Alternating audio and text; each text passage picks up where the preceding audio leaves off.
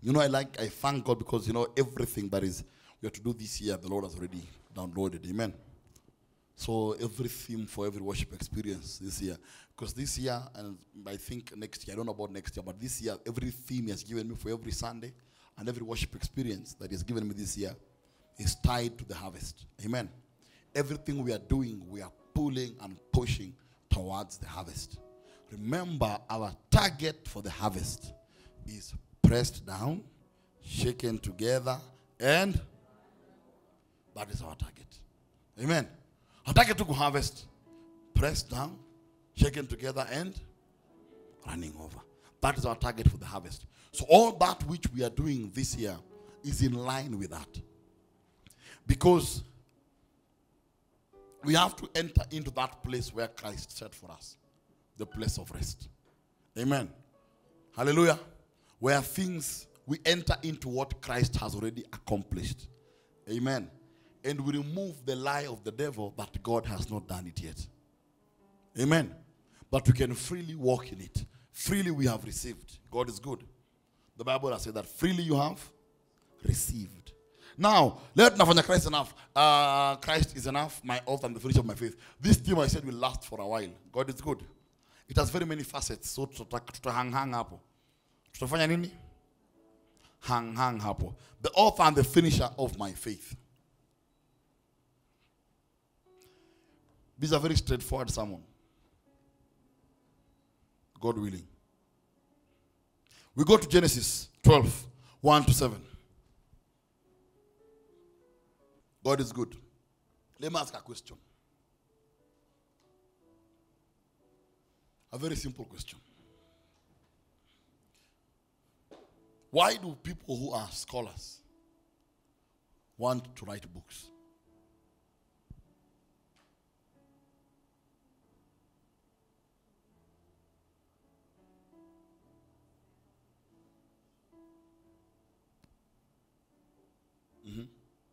Why do scholars like to write books? Huh? To show off.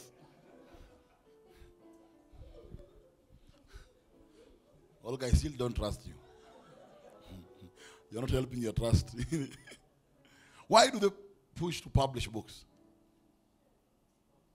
Yeah.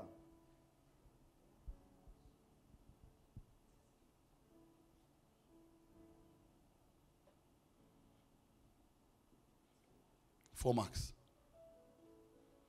Okay, 5. They can do a DVD.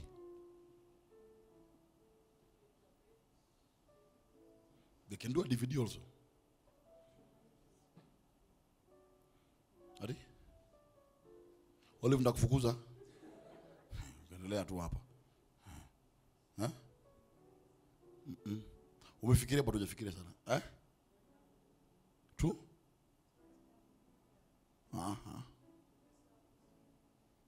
Kuna museum.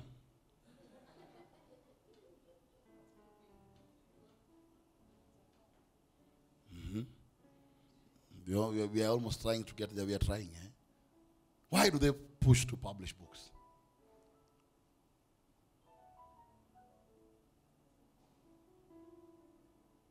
Yana mujui? You don't know why they push to write books. Why would someone want to write a book about a subject matter? To be an authority in that field. You have redeemed yourself. Ningekufukuza hapa. Yes. To be an authority. The word authority comes from the word author. When you author, you become an authority. God is good.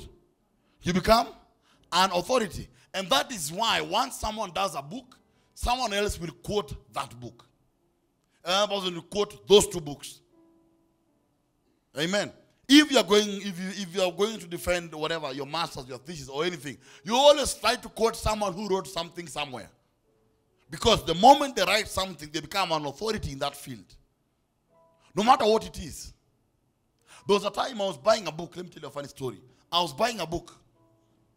When I was buying this book, the book was about what?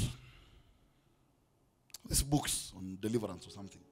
So I was buying the book on Amazon. So I see this book about something about altars or something. So I'm like, oh, this looks interesting. Let me buy it and read it. So when I'm about to buy the book, I start feeling cold. I'm wondering, why am I feeling cold before I buy the book? It's a fairly hot day.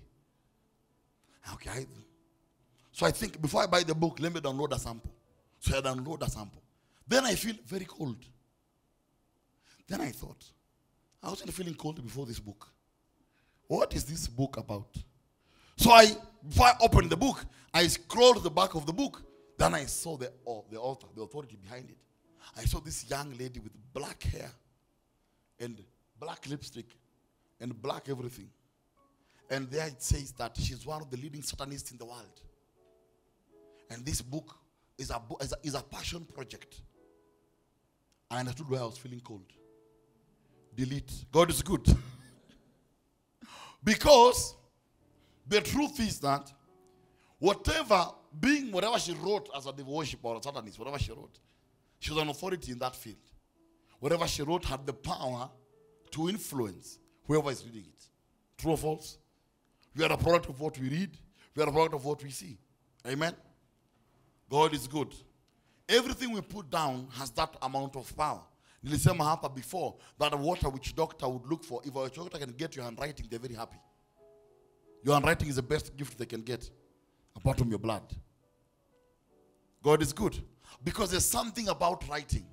There is something about writing that is very biblical, very spiritual, and very powerful. Because more often than not, whatever we write flows from our hearts. It's what we believe. It may be heretic, but it's what we believe. If you met me when I was doing high school ministry, I used to preach about music and the power of music and the cults that are found in the music realm. And I teach about how people used to be caught, and I basically had a couple of CDs of a couple of artists who people loved in that time, who are initiating people into various things. And I said one of the ways that witches used to use in the West, if they wanted to bewitch you, they would write a spell using the reflection of a mirror. Manishika. So if you pick it up, ukisoma imeandikwa backwards, ndio? So you go to a mirror to put it on the mirror that you can read it. When you read, they covenant you. And there were albums being sold that time. I'll not go to that story. The albums being sold at that time that at the back of the album had writings written backwards. Good morning. The power of that. When you talk about the author and the finisher of our faith, basically it's supposed to be, the right translation is the author and the perfecter of our faith. Right translation. The author and the perfecter of our faith. The one who wrote it. Meaning Christ is the one who wrote it. Christ is the authority of our lives. That is the theme of what we're talking about today. To go together? Good. Genesis 12. Let us begin this wonderful story. Then the Lord told Abraham, leave your country, your relatives, and your father's house, and go to the land that I will show you. Next verse. I will cause you to become the father of a great nation. I will bless you and make you famous, and I will make you a blessing to others. Next verse. I will bless those who bless you, and I will curse those who curse you. All the families of the earth will be blessed through you.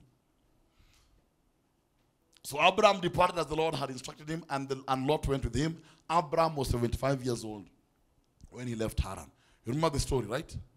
Good. So the Lord gives Abraham an instruction. I want you to come from here and go to a particular place. We are going to walk with Abraham until we get to the theme of the day. Can we walk together with Abraham? Abraham. So a 75-year-old man has been told by God, leave your father and your mother, let us go. Go to a place, I'll show you, I will make you famous. I'm suspecting two things. Number one, he wasn't famous where he was. God is good. God didn't tell him, I'm going to make you famous again.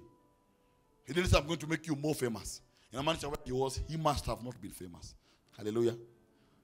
Number two thing we get in this story is, we get an absolute from God. We get an absolute from God.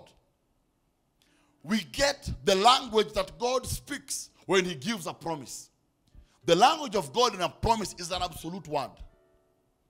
God gives a promise, but God never gives you details. God never gives you details. This is how God speaks. God doesn't tell him about Abimelech stealing Sarah, God is good. Doesn't tell him about Hagar. Doesn't tell him about that Sarah will die and Sarah will die and he'll live longer than Sarah. There is no information. What Abraham has is an absolute. And that's how the promise of God comes. An absolute. God never gives details. We are together. The author and the finisher of my faith. When this information is coming to Abraham, is it news? Is it news? 3 marks.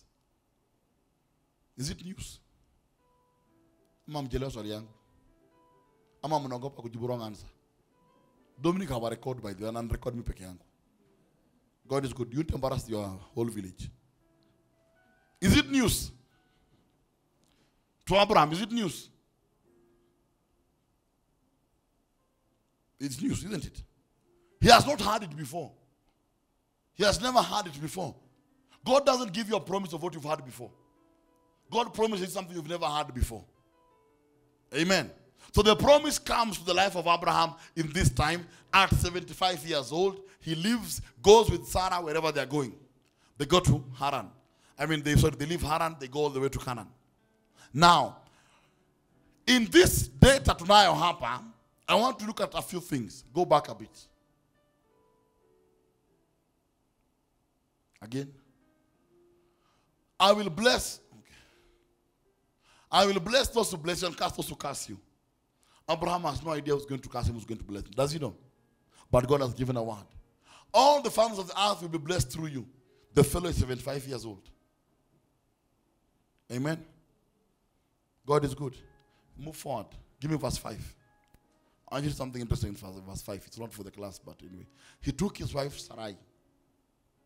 He took his wife Sarai. So Abraham has been married. There's no one in the village he has a wife. And God is telling him, I'm going to give you families of the earth will be blessed through you. He's coming from a village. He has not seen anything else outside Uz. Ur. Uz ni kwa Job. Sindio? Job ni wa Uz. Abraham ni wa Ur. God is good. I think Ur na Uz ni kwa close. Kama South B na South C. God is good. They must have been very close. Now, so he's 75, has nothing. God is saying this. They took all his wealth, his livestock, and all the people has joined his household at Haran and finally they arrived in Canaan. Let's go to Hebrews. Give me Hebrews 11. Because I want us to look at what God is doing today. Give me verse 8. Good. It was by faith that Abraham obeyed when God called him to leave home and go to another land that God will give him as his inheritance. He went without knowing where he was going. This is very important. We're talking about the author and the finisher of his faith. Abraham is taking a chance on God. It was by faith that Abraham obeyed when God told him leave and go. You know, I always think in my head every time I sit and think about Abraham. I always ask myself,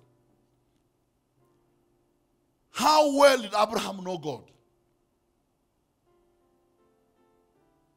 How much does Abraham trust the Lord? Please reason with me for a minute. Because you have been all this time you've been here. Ur of the Chaldeans. He's been there all through. He has been there all through. One morning after 75 years of your life, the Lord is uprooting you from that place to another place. And Abraham gets up confidently and goes by faith, not knowing where he was going. And I look at the story of this man, and I find this is a theme in his life. Take your son and your son to a mountain that I will show you. The guy takes the son and goes. Abraham had an understanding that we are struggling with. Abraham knew who the author of his life was. Hallelujah.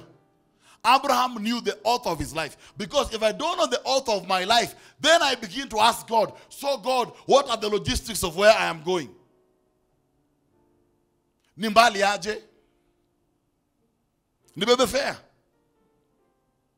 God is good. You begin to ask God questions. I am trying to think how many of us would take this, because let me tell you, more often than not, everything, and this is the whole theme of today, everything that involves your life, know this. God has planned your life, the beginning and the very end of your life. There is no part of your life that is dark to God.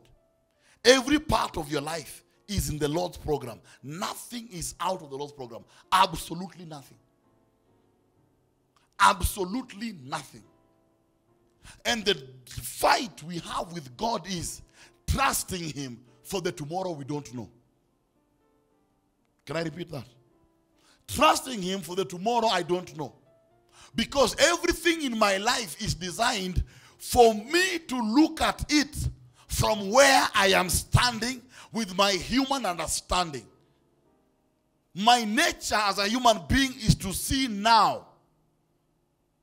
When I abandon myself in faith, I don't see now, I see God. Tuko pamoja? But then the key thing is here, how many, and I'm saying this myself, I'd have issues. Because at times God gives you an instruction and you pinch yourself. Mungu ulisema, Lord, stop me. I might be wrong. Hallelujah. But I think the greater the leap, the greater the reward. Hallelujah. The greater the leap, the greater the reward. You know, bangi zangu wakati nilianza ministry.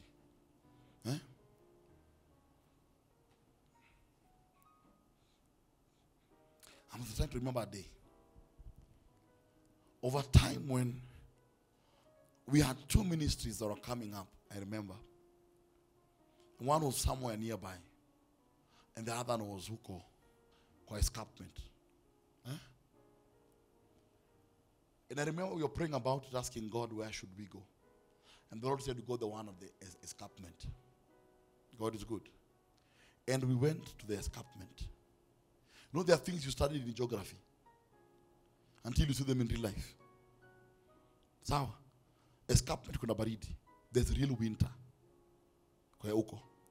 And I remember the journey of going to that place.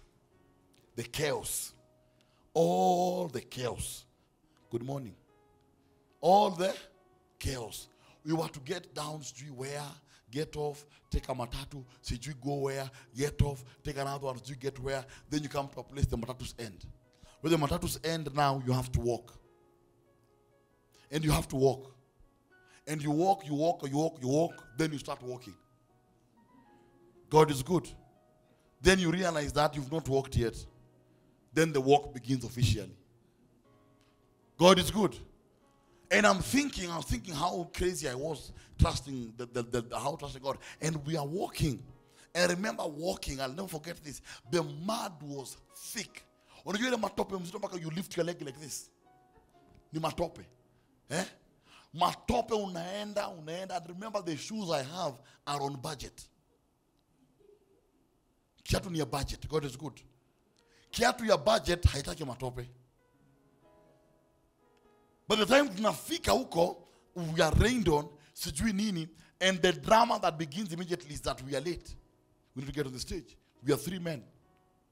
Oh, yeah, stage. Nikupangana. I was always the guy who went fast. For some reason, I always went fast. I don't know why. So I go fast. Hey, you're looking for water. Can I wash my shoes? And I wash my shoes, and lo and behold, one shoe left the sole. Somewhere on the road, niliacha sole moja. So niko pale, I'm with one shoe. Unajua umevaa kiatu na umekana style. Watu wanashangaa na wewe. Kiatu sole iko. Ingine na sole, ingine haina sole. Na umesema pale mbele microphone. Praise God. Hallelujah. You're trying to praise and you know you are afraid they look at your shoe, but the stage is high. Of course they are seeing your shoe. You can't hide the shoe. When you want it go eye level. Your shoe is here, we can see you have no shoe. And the teachers in that school were in absolute contempt, looking at us like we are criminals. Because we had been forced on the school that weekend by the principal. The teachers wanted to revise. So they are seeing who are these young men who have come here, and one of them has half a shoe. And I'm standing there and everything within me is fighting. I'm thinking, what do I say now? I'm looking for a story. I'm looking for a joke. I am stranded. Why do I have to go fast? God is good. Hallelujah. And it used to be a 3-man team. One guy used to know how to sing. He'd start singing. So he began singing a song. And he began singing, and we began singing. We began singing whichever way we could sing. And the students picked up the song, and we sang. When we sang. It's when I told the Lord, listen, I've lost my shoe. I have been rained on. And you told me to come here. Compensate with the anointing, please. On the bare minimum, let them see you moving in this place. God is good. The Lord moved. Amen. I came back with that shoe. Don't think it was a miracle that someone blessed me with a shoe. No. I wasn't blessed with a shoe. I came with that shoe in the bag. And slippers. Hallelujah. God is good. Yes. There's no miracle of a shoe at your Abana. Thank you. It was powerful. Slippers, komatatu. Nairobi. God is good. And all that journey I'm thinking, why did I stop the career that I had? Lord, why did I leave? Why? Why did I leave, Lord? Why? Why am I here? Unashuka town, unaachwa na shuttle, unashuka town, unaogopa. You have real fear to go to your stage. Real genuine fear because you are thinking you are in slippers with a bag. Na matop ya escapement, and you want to walk through town. And you might meet people you know who knew you as a guy who wore flashy suits. You are thinking you'll see them, and no, you know the devil is real because you actually meet them. You meet them that day, and how do you pop? And they look at your shoes first. And they look at you first, and they look at your slippers. Why do you have slippers in town? Why? What if I need squeeze? I don't do you know. Nowadays I just, you know, we do things. God is good, and you move on. And it was weird because God has called me. I know God has called me to ministry, but this thing is not making sense. I remember when my wife was asked by her mother, "What does this man wants to marry you do?" And my wife spoke Chinese. But he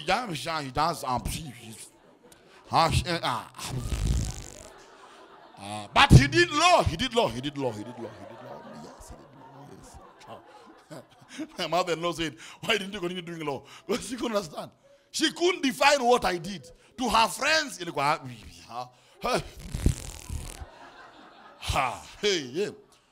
works hard. He leaves the house. Every morning he goes out. Every morning he goes somewhere. I don't know where. God is good.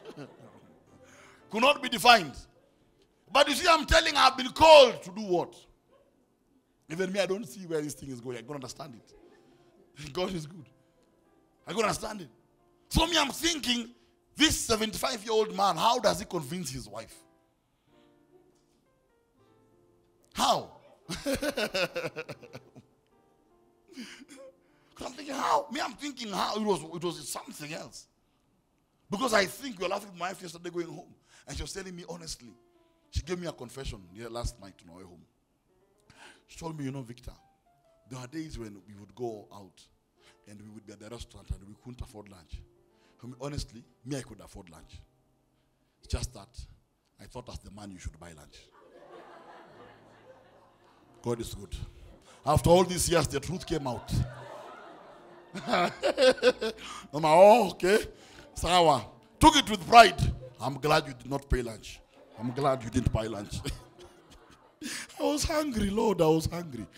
Now, yesterday she confessed God is good. After all these years of marriage, when you have nothing to do about it, okay, sawa. But I'm thinking, how does this man, and the Bible says, he went without knowing where he was going. I'm thinking, what does he tell his wife? Which man tells a woman, follow me to a place I don't know? And which woman goes to a place called I don't know? God is good. I'm just asking. Because women, you love to know. Amen. You love to know. Yes, I'm proudly saying like it's a good thing.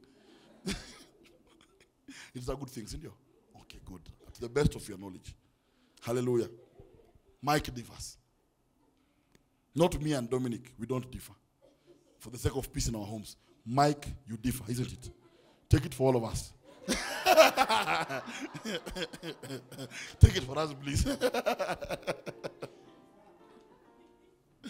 I'm thinking he went without knowing where he was going. And the conversation I'm thinking he might have had with Sarah, but I'm going to a place, I'm leaving the land we have been all our lives. Sarah is 65 at the time. Abraham is 75. He's telling Sarah, listen, you've been here 65 years. Your entire life, I've been here for 75 years. This is our inheritance. Land, everything is here. Everyone knows it's here. But Sarah, listen, God has told me to go to a place I don't know. And Sarah asks him, which God is this? Because we worship the stars. Which God is this? And he says, it's a God who came to me in a dream. He calls himself Yahweh. So now you have a new God called Yahweh. Now I'm thinking about that from a marriage point of view. God is good. Sarah alijaribiwa. Amen. I think when Sarah tells him to sleep with Hagar and Abraham obeys, it is fear. Tumtete kidogo. It is absolutely he feared. He thought, I have made this woman's life difficult. Whatever she wants, I will comply. God is good. But I'm thinking, next verse. Verse 9 says, and even when he reached the land God promised him, he lived there by faith, for he was like a foreigner living in a tent. This is very strong. It means that where they came from, they were not tents. They were houses. God is good. He lived in a tent. And so did Isaac and Jacob, to whom God gave the same promise. They lived in tents. They were foreigners in the land that was theirs. The author and the finisher of our faith. He takes you out of comfort to a place of absolute discomfort. And in his understanding, he knows that in the discomfort is where your breakthrough is. Isn't that remarkable? But where I'm pushing you, you will not be comfortable. But where you're not comfortable is where your breakthrough is. Because the power of God doesn't come in our comfort. The power of God comes in our discomfort. We see the glory of God not when you're comfortable. We see the glory of God when we are uncomfortable. And that is why when God is asking something from you, God never asks you what you're comfortable to give. God always asks you what you are uncomfortable to give.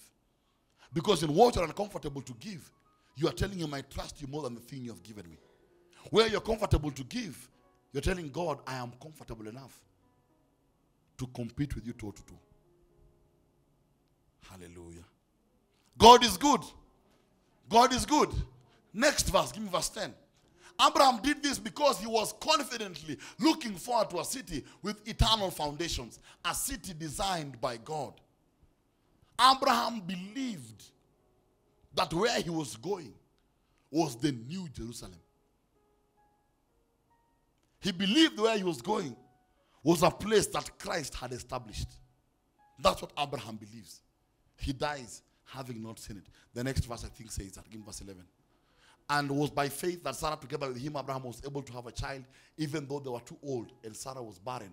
Abraham believed that God would keep his promise. What was the promise of God to Abraham?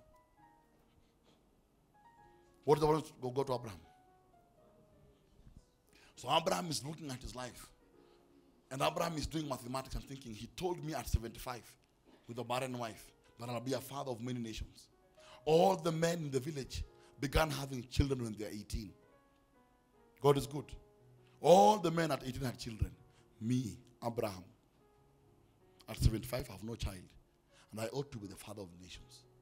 This is the mistake we do when we compare our destiny with others. When you compare your destiny with others, you are limiting the author of your life. You are limiting what God wants to do with you. Because he wrote your story different from the person next to you. Amen. Amen.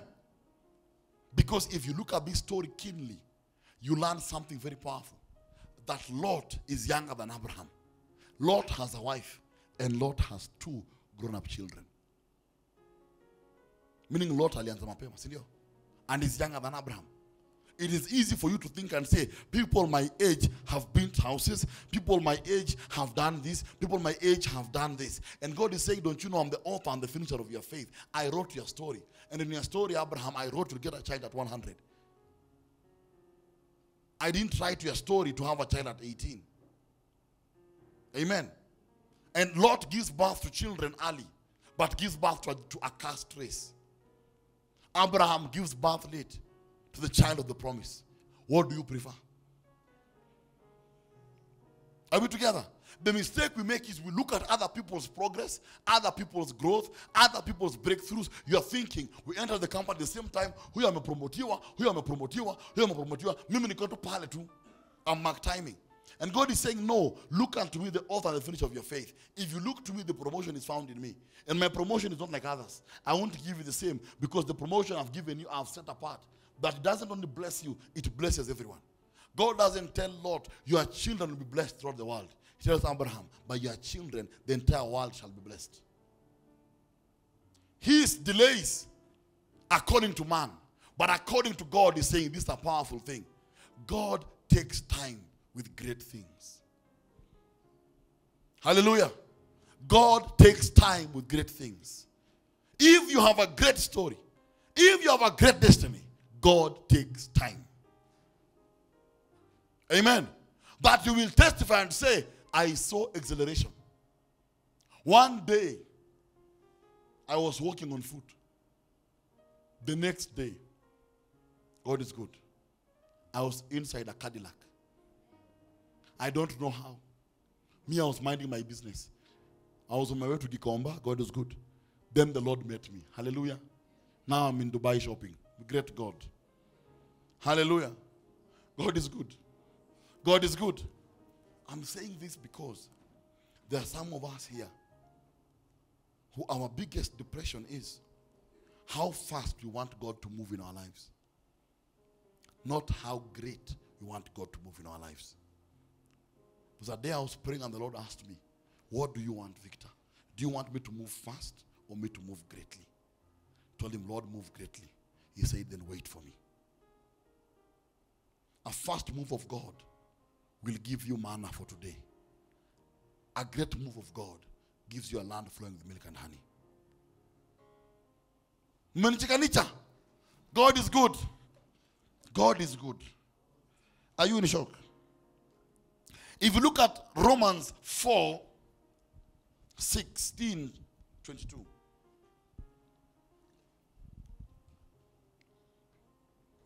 There's a powerful statement here. It says, that's why faith is the key. God's promise is given to us a free gift, and we are certain to receive it. Please, if you have ever underlined this. God's promise is given to us as a free gift. We don't pay for it. Amen. It is given to us as a free gift. We are certain to receive it, whether or not we follow Jewish customs. If we are faithful like Abraham's, for Abraham is the father of all who believe. God is good. Next verse.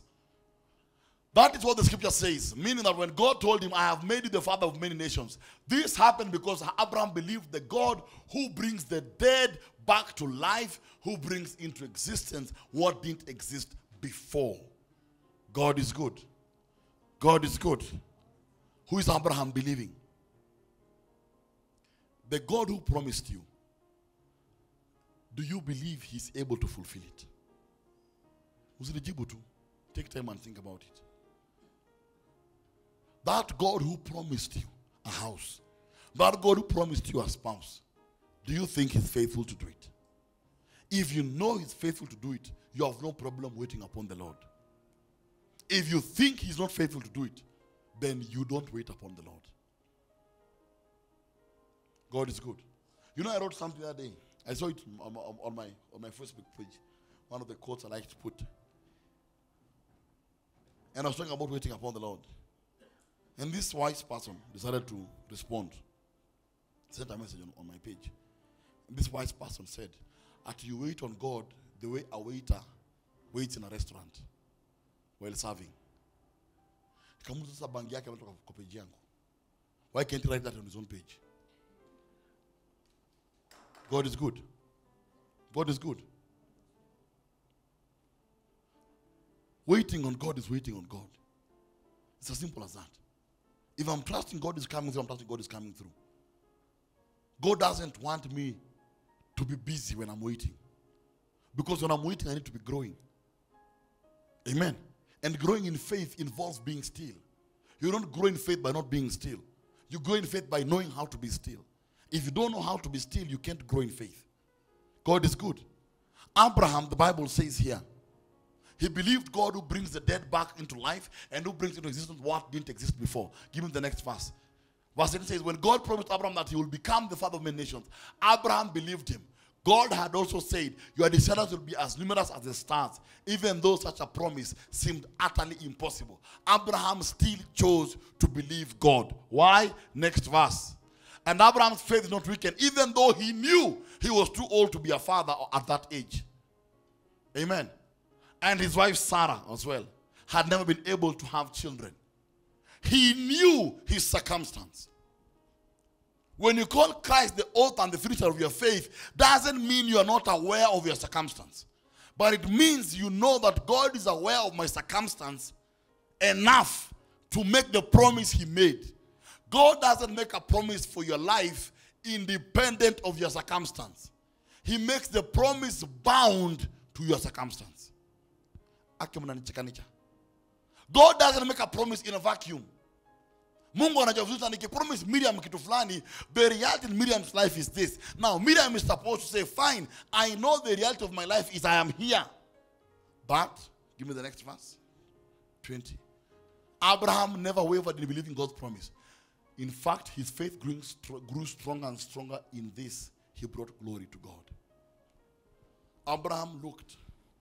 The more he aged, the more he leaned on the promise. The more he aged, the more he leaned on the promise. Can I tell you something? When the devil pinches you, what do you do? What do you do? You do what? You pinch him back. I think I've told you a story when you were doing ministry. And you were doing ministry, and this gentleman was leading songs. Amen. And this girl, when you were singing the girl, her position got a bit strange. And she moved where he was very slowly. That's why whenever we are doing ministry, we don't like closing our eyes. God is good. Things happen in deliverance when your eyes are closed. It's good you keep your eyes open. Hallelujah. So this lady crawled, akauma mujama hapa. Vizuri. And the guy led us in that whole hall to repentance. Ameumwa, yanasikia huko anasema, "Hiyo ni moto ya Yesu."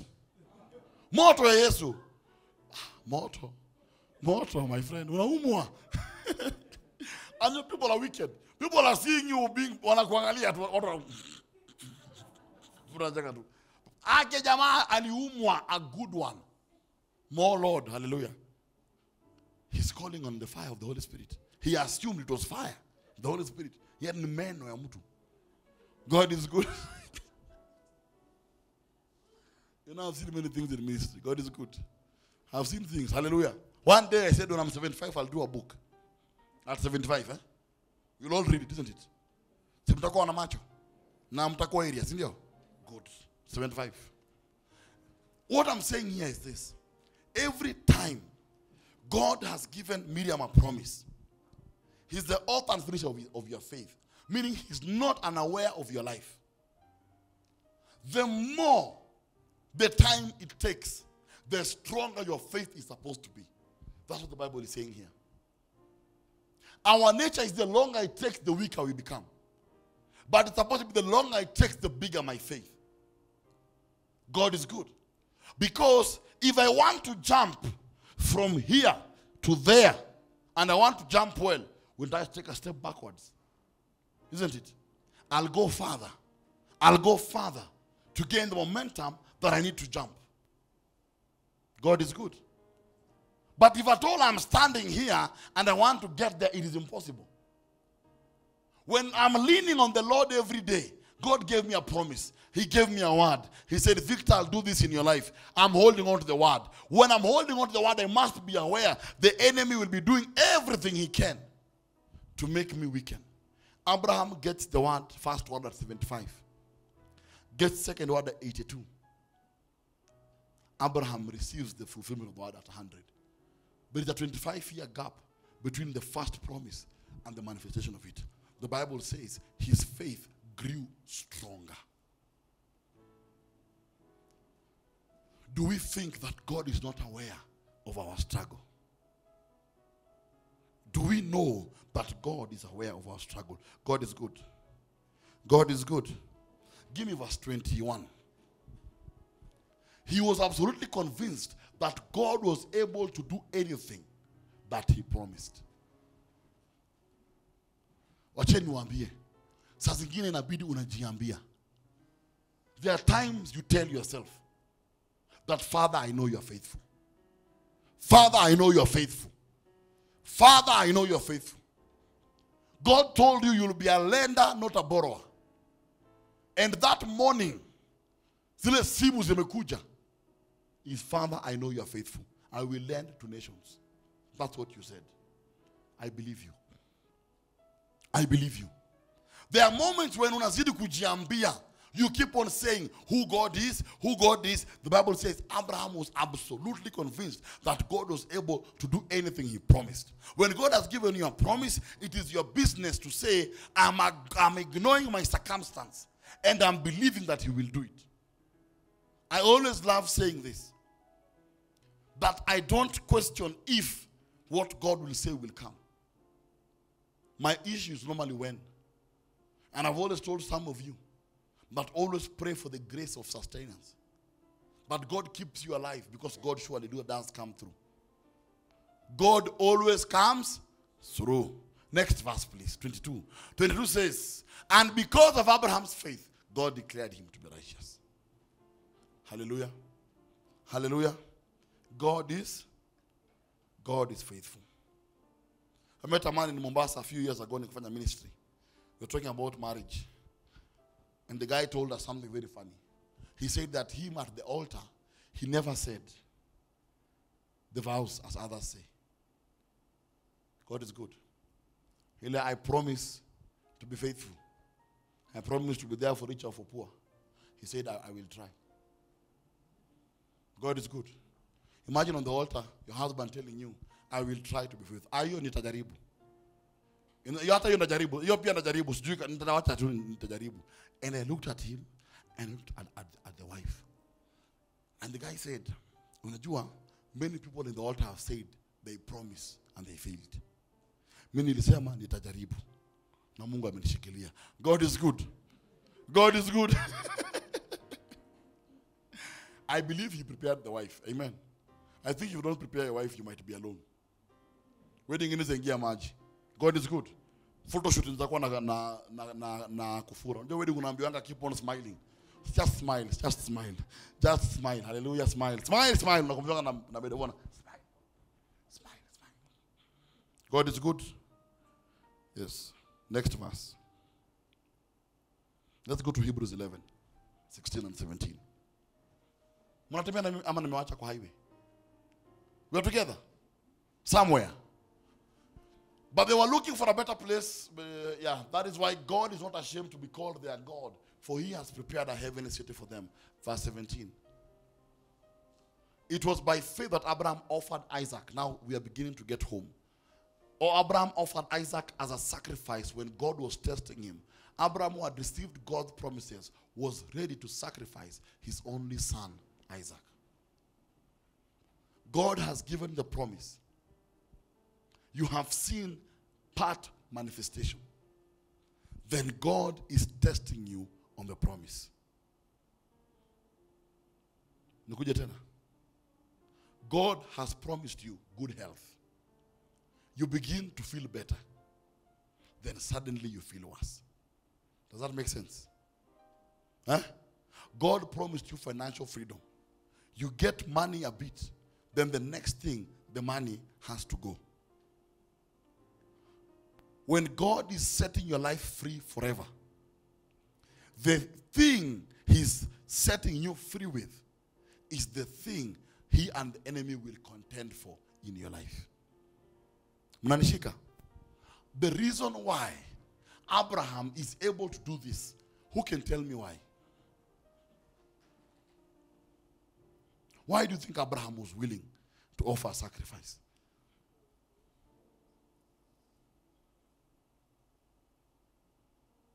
The only child.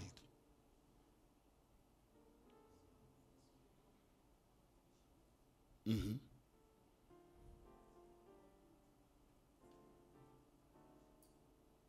Mm-hmm. Bila amefikiria. Na amefikiria sana. Unakunywa chai asubuhi. Why? She's halfway there, but why? This is the call to the author and finisher of the faith. Why? This is village here. Why? Hello, villagers. God is good. Why? I don't trust Olga. Why? Ataka kumbukiza Mike. So nimeona tu ni ignore Mike. For the sake of Mike. And his quest for bacon. Next. Why? Can you think why? Indulge me, please. In Bible class. Amen. Tujambue scripture.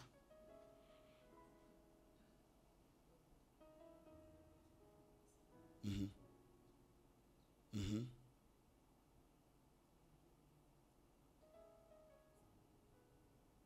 Mm-hmm. Eve amefika 60%. Nash peleka Eve out next week. Valentine's. Sikia. As senior bishop, I commission. Take your wife out.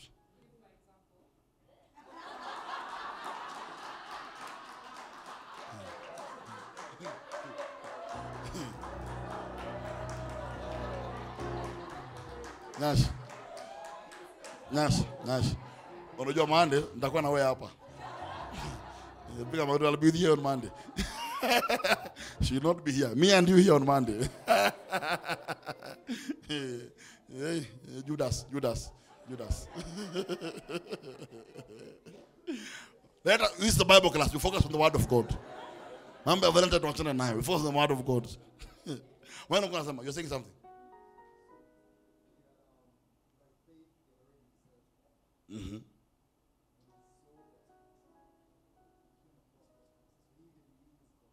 Mm-hmm. Mm-hmm. Pia amejikaza alikunywa chai asubuhi. Yes? Mm-hmm. But God said this is a child of the promise.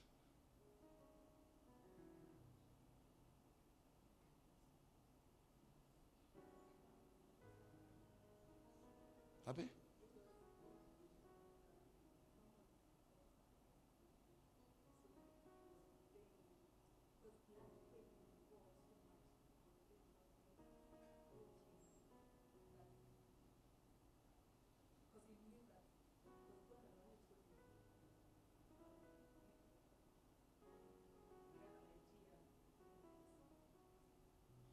But there's no nation. If the son dies, there's no nation. There's an answer here.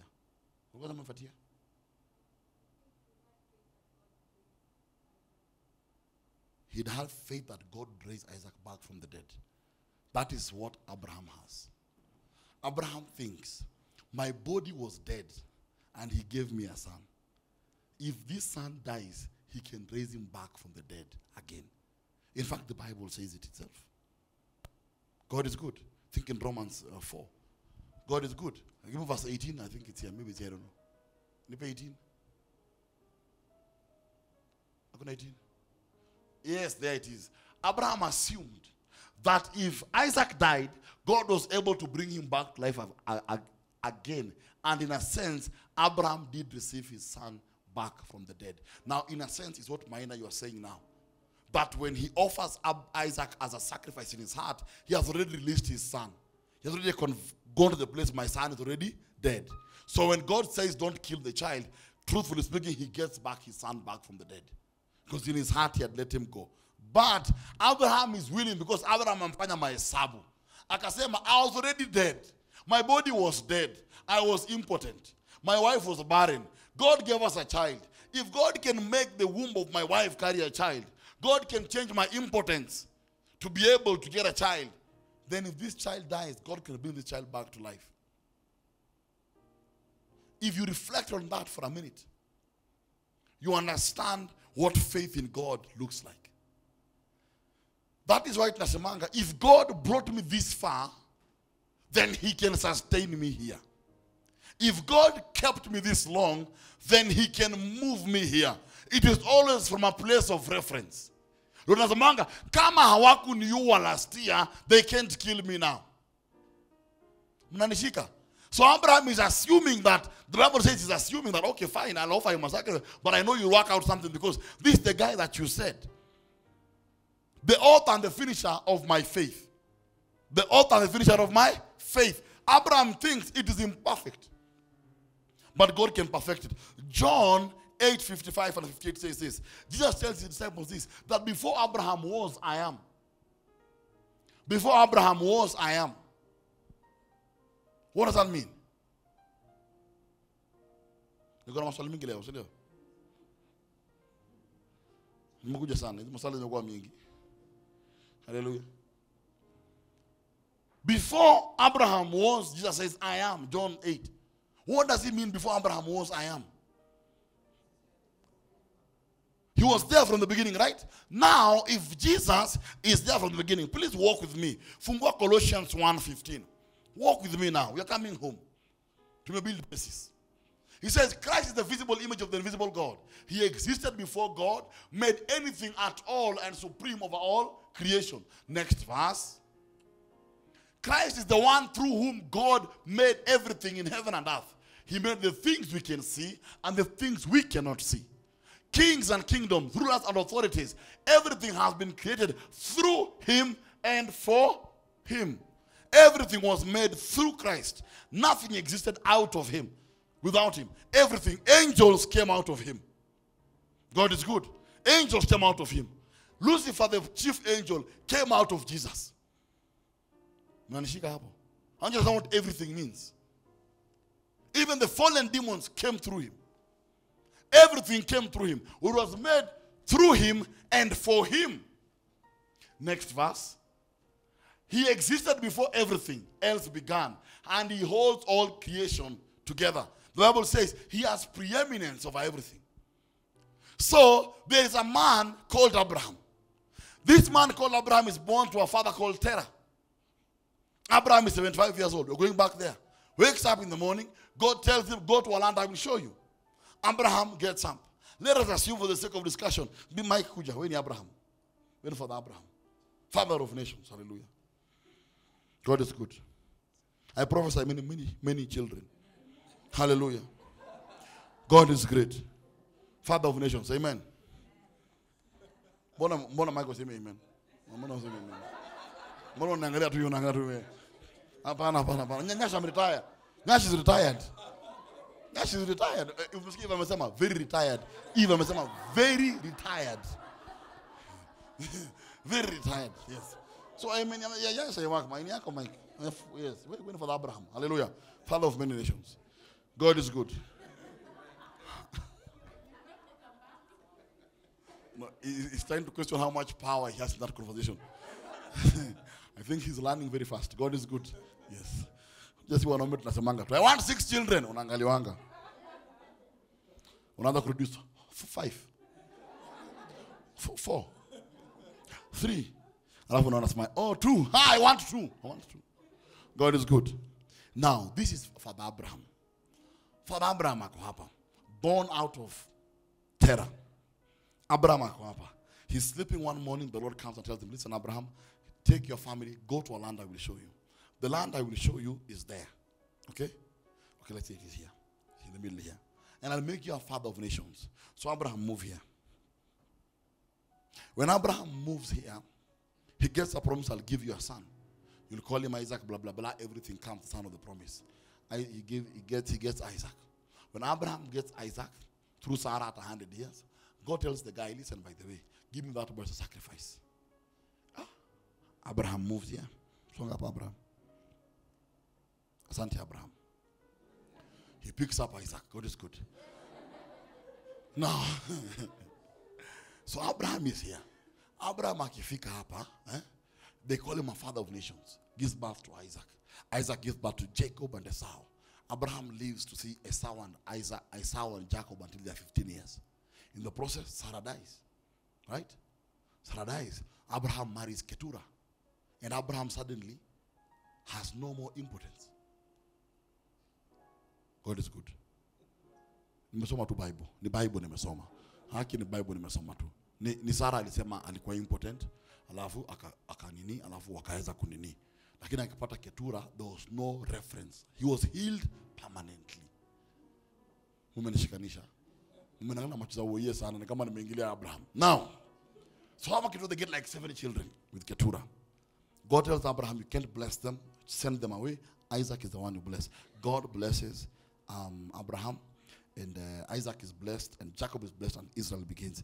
Abraham continues all the way. We assume it's Abraham's lineage through Isaac and Jacob and Israel.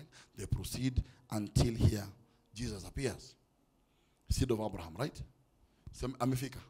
Now, Jesus is talking, and the disciples are telling him, he's telling them, listen, don't tell me about Abraham. I was here before Abraham. Before Abraham was, I am. Fast forward, go back. Give me your son, your only son. How can I have a son yet my wife is barren? Leave the land of the Chaldeans and go to a land I'll show you. Christ is saying at the end, that before Abraham was, I am. They tell him you're not even 50 years old. What do you mean? Before Abraham was 50 years, I mean, you're 50 years. How do you know this? They even, in fact, want to stone him. What is Christ saying? Christ is saying, Abraham Rudy. Abraham made a back and forth. Jesus is saying, listen, before Abraham was, I am. I am. Everything was made for me. So Christ is saying, listen, I'm the guy who came. I went to Adam, nikatoa Adam, nikakuja hivi, tukafika kwa Eber, tukakuja mpaka Tera. Jesus is saying, listen, in the life of Abraham, I was there before. I knew I'll call him at 75. I knew I will give him a promise at 82. I knew I'll give him a son at 100. I knew I will try him at like 120. I knew he'll live for 15 years. All that I know. Because before Abraham was, I am. Abraham is experiencing life on a daily basis. Christ is saying, I already finished this story a long time ago. So anawauliza, you're telling me about Abraham. I'm the guy who put Abraham in position. None of you did. You matusi in a very polite way. You know that? Because he's telling people, you're telling me about a guy that I planned. Every step Abraham was taking was within my plan. I am the one who wrote this story. I am the author and the finisher of the life of Abraham. It is me who chose him. He never chose me. It is me who called him. He never called me. I am the one who decided he'll have a son. It is me who decided. Abraham never decided. It is me who provided the ram on that mountain. Abraham never had a ram. It is me who made Rebekah pregnant with 2 children, Esau and Jacob. It is I. It is I who preserved you until you could see the promise with your eyes. God is good. God is saying, so Christ is telling them, listen, before this guy was, because everything was made for me. Abraham was made for me, because out of Abraham came Israel. Out of Israel came Judah. Out of Judah came David. Out of David came Joseph. Out of Joseph came me. They were all made for me. So in your life, I sit down for Abraham. In your life, Christ is saying, I am the author and the finisher of your life. Every step you are walking, I am well aware. To you it is news. To me it is not news. You are surprised. Me nilijua. I knew that at 35, you will be in a road accident. And I'll protect you. I knew you'd lose a child. I was there, I had planned it. I knew you'd lose a job. I knew you'd be divorced. I knew it. Nilijua. Nilijua where your family, nilijua kuna wachawi. I know they were 38. I learned that 8 of them in the family. I'm the one who learned them. I know what your father did. I know what your mother did. I am in control. I am aware. I'm the author and the finisher of your faith. Everything was made for him, but I may exist before everything else. That's what he says. And I hold everything together. He says, if it's away from me, it breaks. If it comes close to me, it comes alive. Good morning. Good morning. That is why parenting is the most unique thing God made. Those of you are parents, you know this. Parenting is the most weird thing God made. Because even you are a child of someone.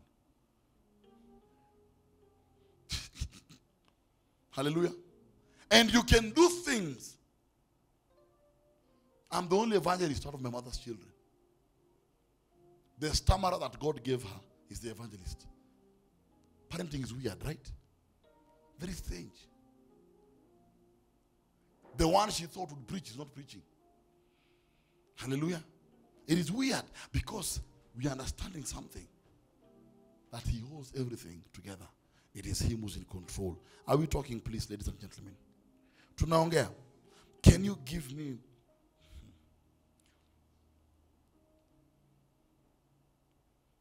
I want to bring this home. Can I bring this home now? There's a lot I want to teach, but I think I'll teach on another day. Give me Isaiah 46, 9 to 10.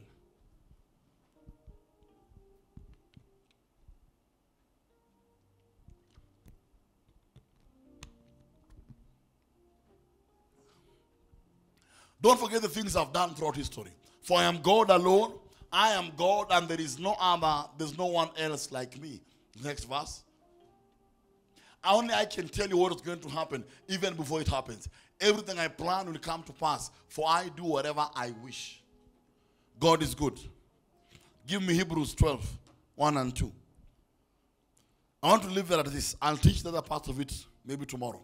Because the author of the Riches of Faith is a very interesting and a very... I have a lot of scriptures in it anyway. I think I've given many scriptures today to Olive to key in.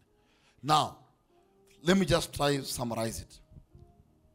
God is saying, in fact, that verse is interesting because the other verse says that I'm the Lord Almighty who speaks the end from the beginning. Whatever I say shall come to pass. One of the most important fundamental parts of your salvation is to know your life will never, shall never, can never surprise God. If you remember that your life is past tense to God, you'll have more peace of mind. That every crisis I walk into is something that God already saw and God already knew. Amen. Every issue I encounter is something that God saw, God knows. There is nothing God does not know. There is nothing hidden beyond him. Hebrews says, nothing is hidden away from you, Lord. Nothing stays in darkness. Everything that involves the life of Alex, God is in full control because he says, I'm the author and the finisher of your faith. Behold, I have plans for you. I know the plans I have for you. Then say, we know the plans. Salvation becomes difficult when I begin to wrestle with God, assuming that God in my life is in a place where he's also learning as I'm learning. God is good. You know how you say in a marriage, we are growing together. Or we are learning together. Hallelujah. Tunajuana pamo. We are learning together. Our relationship with God is different. We are learning about him. He already knows about us. The relationship is like this. It is down. It is up, down. He knows what we need. He knows who we are. Hebrews 12:1 says this. Therefore, since you're surrounded by such a huge crowd of witnesses, if you read Hebrews 11, the whole of it, you'll understand what it's saying. Let us strip off every weight that slows us down, especially the sin that so easily hinders our progress.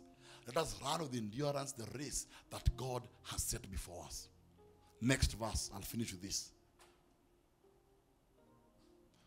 We do this by keeping our eyes on Jesus, to whom our faith depends from start to finish. God is good. Give me King James. The secret to Abraham was keeping his eyes on Jesus. When you keep your eyes on Jesus, you are guaranteed perfection. Unaangalia nani? Yesu. Unaangalia Yesu. Wale mnakumbuka zile story muliambiwa about pass out za askari. You remember those stories? Huh? My father used to be Used to do a lot of things. When NYS began, my dad was one of the guys who began that program. And one of my brothers went to NYS, when NYS was NYS. And my brother was telling me that in NYS, when they are on the parades would last almost 5-6 hours. 5-6 hours parade. Mumesimama upright. Hivi. Anything you are told to do, you do. No matter that the whole day, maybe the night they rain, walikimbia sijui wapi, viatu zilikuwa wet, nini, but in the morning your shoes must be shining. I can remember the parade was deaf because they used to clean out the weak ones at the parade. But from that, you stand at the parade and you look forward. You look like this. And it's like the commanders would come and talk to you from here. You can turn and look at him like this. Unaangalia hivi. Anaongea unaangalia tu mbele. And apart from that, things would happen you've never thought of. There are those who drank too much tea. Do I need to say more? Niachia hapo, si ndio? Yes. Kana kuumania. Na umesimama tu. Aya, nikubaya. God is good. And I don't know how many of you heard the stories that in case an insect entered your trouser. Hallelujah. I don't know why insects always go to one area when they enter your trouser. I don't know why. It's a mystery. Haikangi tu kwa mguu yume mguu. Inatembeanga a whole journey. Ina migrate through in darkness. Inajua pahali inaenda. Kidogo kwa pale. Na unaangalia mbele. You can't scream, you can't make a sound. Unaangalia mbele. Well, that if you made a sound, you'll be dismissed. So your whole life depends on it. And an ant standing between you and destiny. The devil is a liar. God is good. Ma unangangana nayo hapo machozi unaangalia tu mbele. Hakuna kitu kingine. God is good. That's why ile word ilitokea ukenda kwaje kukazana kisoja. Hapo ndio ilitokea. Kwa sababu kameumana but tunaangalia. Hey sir. What is happening beneath you, God knows. God knows. And I thought, looking unto Jesus, the author and the finisher of my faith, that Jesus has promised me something. And I'm looking to Jesus, the author and the finisher of my faith. And it is hurting me. There are many scriptures I wanted to share with you today. God willing, I'll teach them on Sunday or next week. I had prepared many scriptures just to bring this home. Because at times things are happening around you. It is burning around you. Your children are burning. Your finances are burning. Your health is burning. Everything is burning. And the only thing you have is a promise from God. There are some trials in your life anointing cannot break. There are trials in your life anointing cannot break.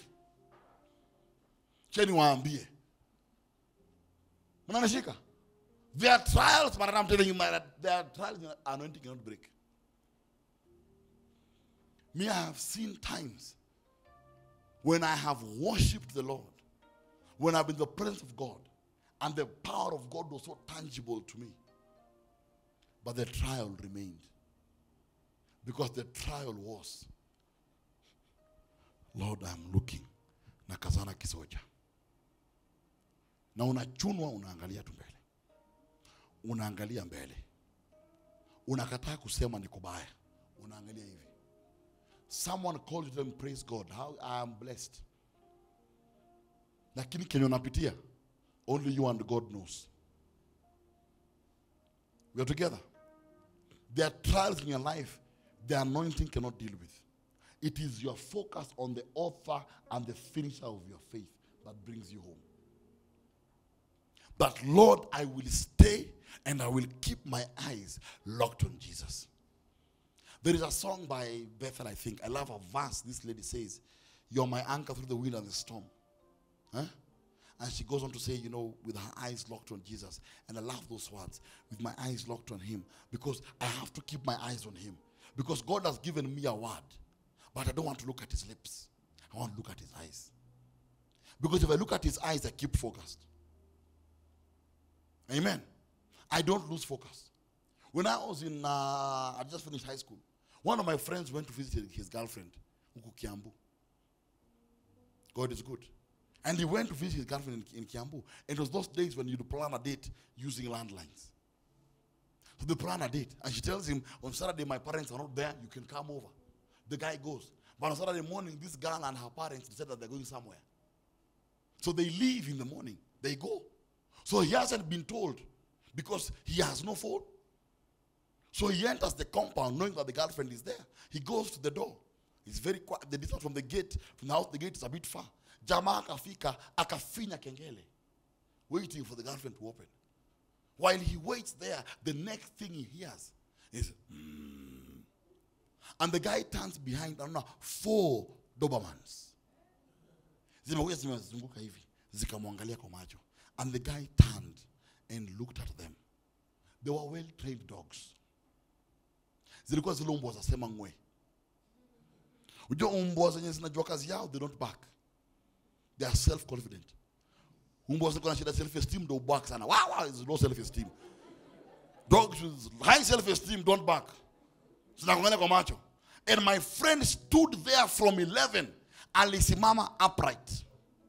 Akaziangalia. And the moment he tried to sit, zinafanya rubena.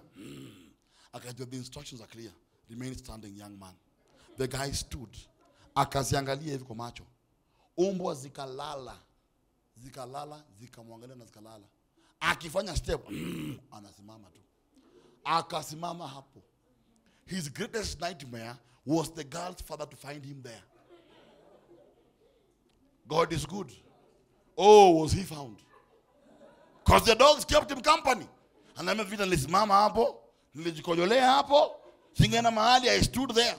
When that girl came with her family, it was clear the relationship cannot work. I had made up my mind. It was not worth my time. Ile akashikwa hapo, kijana unafanya nini hapa? Sema nilikuwa natafuta kwa Njoroge. Ni hapa. Naambia hapa kwa Njoroge. Okay, sawa nimeenda. Na ikaisha. Aliniambia if I tried anything, those dogs would have torn me to pieces. God is good. You keep your eyes locked on Jesus, the author and the finisher of your faith. He gave you a word, but you look into his eyes. Hallelujah. He gave you a word, but you look into his eyes.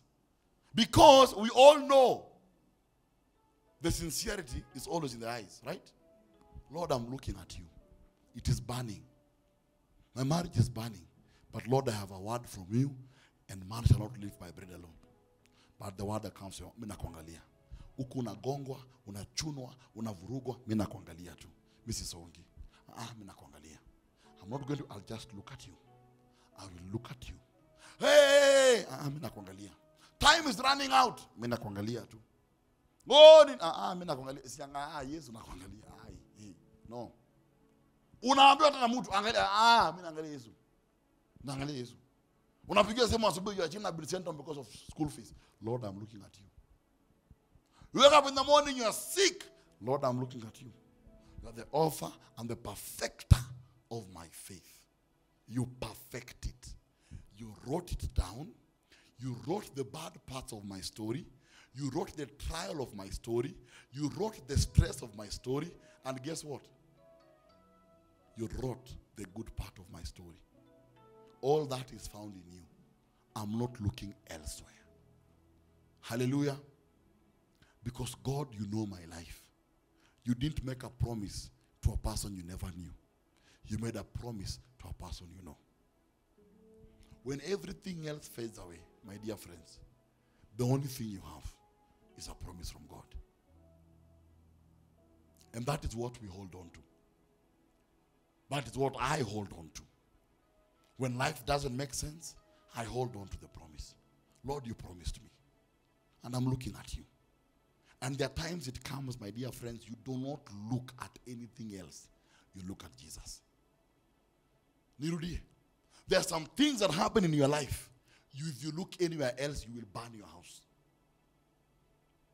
There are things you go through, ukiangalia hivi Mike. utakula makaratasi hapa kwa barabara hapa. There are things that I'll just look at you. I'll just look at you.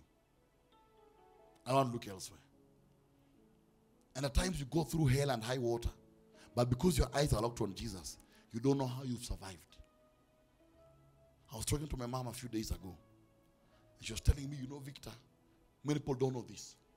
But the first time I began falling sick was in 2009. 2009. 2009 is when the symptoms became tangible.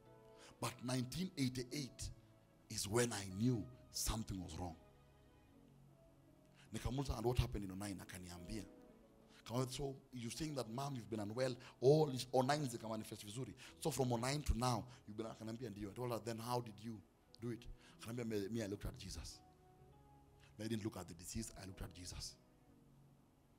And every day I know he's doing something in my life, I don't know what it is. I don't know what it is. So I told her, but you can tell me what's happening. She's back at home. She went home. So then, but what's happening? Are you okay? I'm fine. She told me, I'm fine. My mouth is terrible. I can't eat. I have sores in my mouth. I can't eat anything. But God is doing something in my life. I know God is doing something in my life. I backed off. I said, hallelujah. He's doing something in your life. I believe he's doing something in your life. May he keep on doing that thing in your life. Kanambia, mimi naangalianga Yesu. Nikiangalia mwili yangu, nitakufa moyo. Naangalia Yesu. Saa zingine usiangalie mfuko yako. Hallelujah. Angalia Yesu. Nimeongelesha all of finances. God is good. At times don't look at your wallet. Look at Jesus. At times don't look at your frailty. Look at Christ. Abraham does not look at his dying body. Abraham looks at the one who promised him. What a difference. Abraham doesn't look at his dying body. He looks at the one who promised him. The truth of the matter, is God faithful? Do you believe he's faithful? Then see, whatever he's promised you will take place. What is the worry? See, it will take place.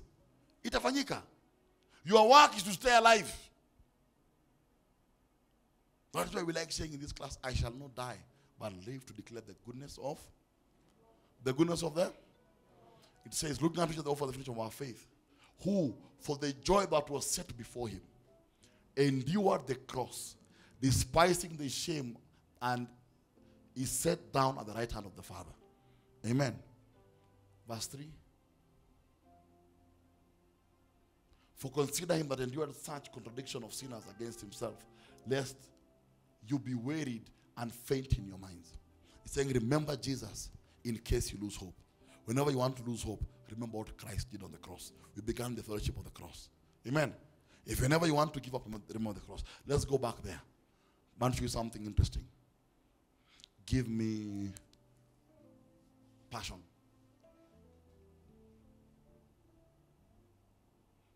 I hope it's the one I want.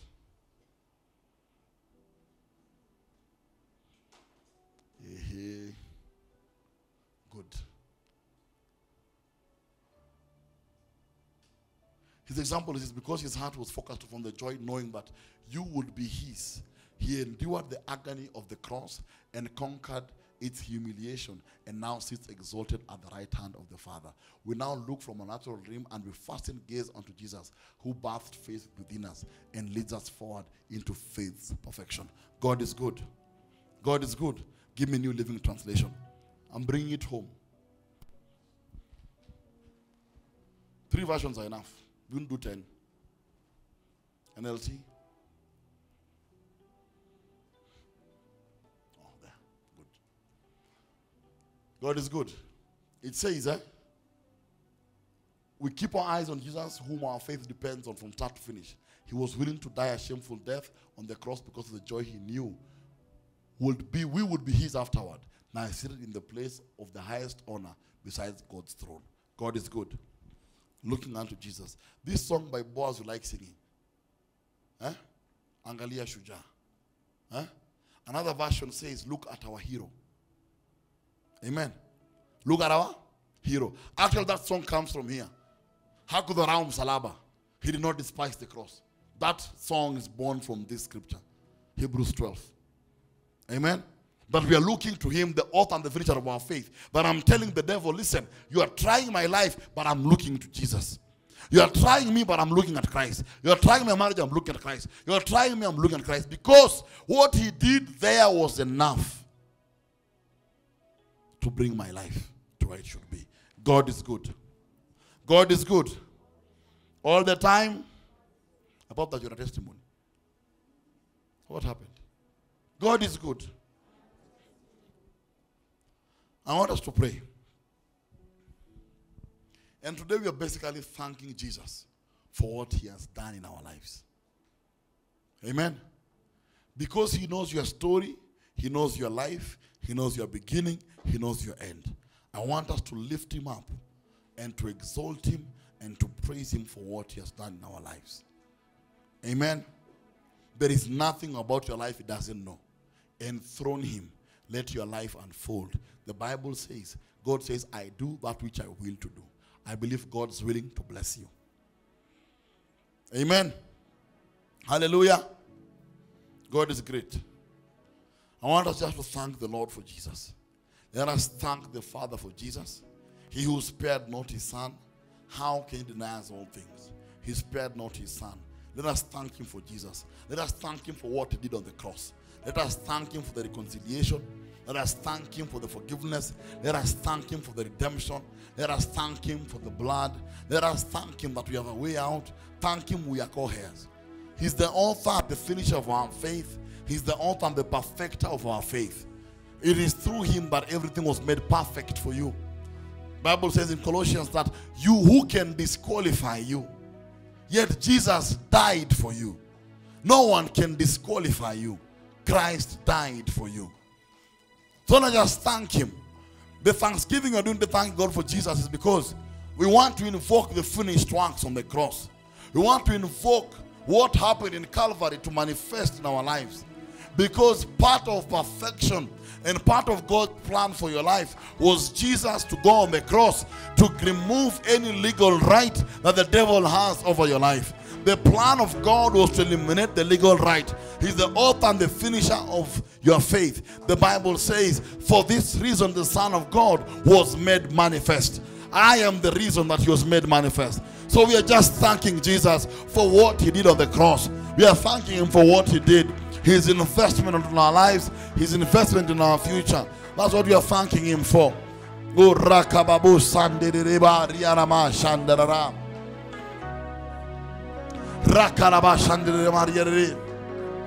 Just take time and thank him. Just thank him. The Bible says when you lift Jesus up, the Lord draws all things to himself.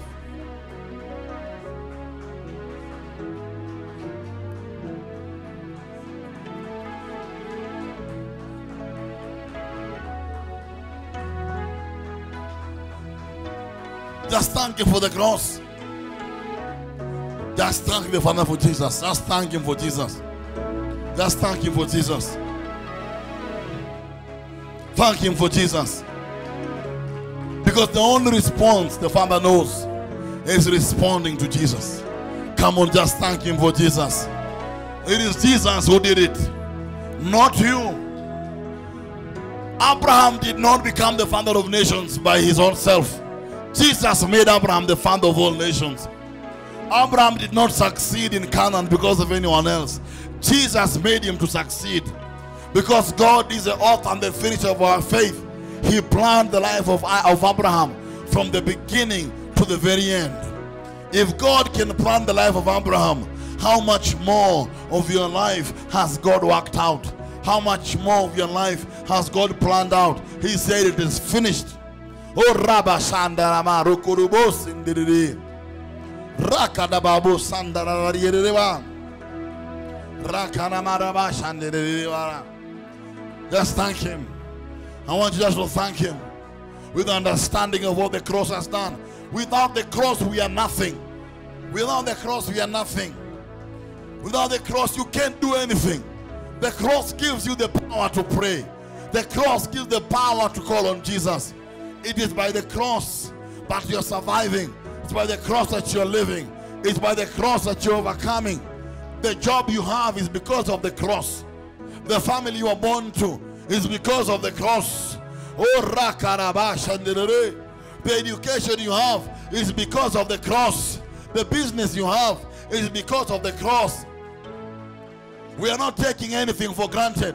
We are not saying that we qualify because of anything we have done. We are products of the mercy of God. We are products of the mercy of God. After the Bible says that it came as a gift from God, that no man should boast. We cannot boast on anything.